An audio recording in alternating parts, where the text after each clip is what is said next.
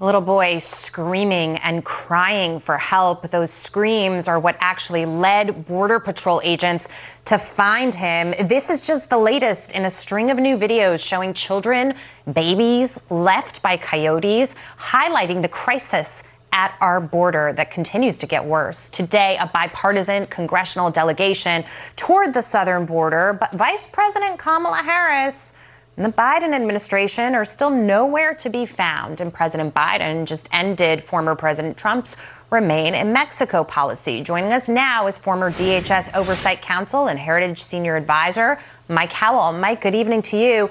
You saw that video. You heard that child screaming in pain of being abandoned. Why is the administration turning a blind eye to this? Well, first off, that video is absolutely heartbreaking. And unfortunately, we know that to be the norm and not the exception. This is how the cartels work.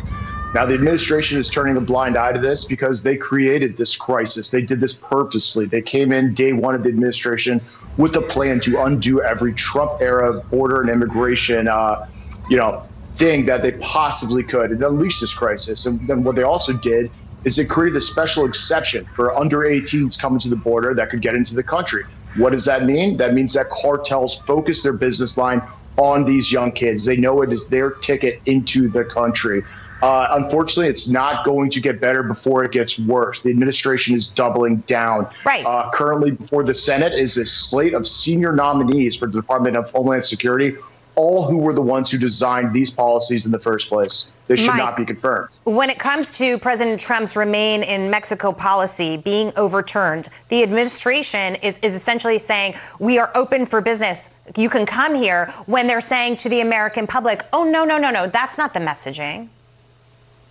Right. It's absolute chaos. It makes no sense. To any reasonable person, they understand that you should not be able to enter the country illegally. If you have a claim, your claim should be heard. If it is adjudicated that you can come in, then you get to come in. That's what Remain in Mexico was. And when it was implemented under the Trump administration, it worked because people with fraudulent claims and claims that wouldn't pass muster knew that it wasn't worth it. Their claims would be denied. That's how an orderly immigration system works. They got rid of it simply because it worked. They want as many illegal aliens in this country as possible that they can get away with because they think it helps them win elections. They do not care about the video of a 5-year-old crying or the people who die or are sexually abused along the way. What they care about is votes, votes, votes. And it's a horrendous way to run a country. And I'm deeply ashamed of this White House for how they're handling it. And Mike, a lot of the conversations that I have with people about this and Kamala Harris being tasked with, trying to solve the crisis at the border, but she's not going down there. She's not really doing anything about it. She's actually,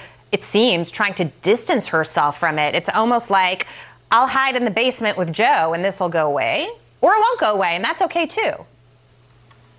You're absolutely right. Kamala Harris wants nothing to do with this job at all. I don't even think she had any idea it was getting passed to her. But you know what? She's the vice president right now. She has a responsibility to this country to enforce our laws and make sure that our country is safe. And by the way, that there's not a massive humanitarian crisis with untold human damage unfolding. She's not touching it because she thinks it hurts her politics.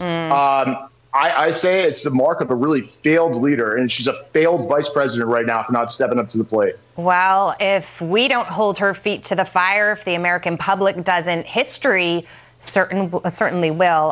Mike Howell, thank you so much for your time tonight. It's always a pleasure to see you. Thanks for having me, Jackie.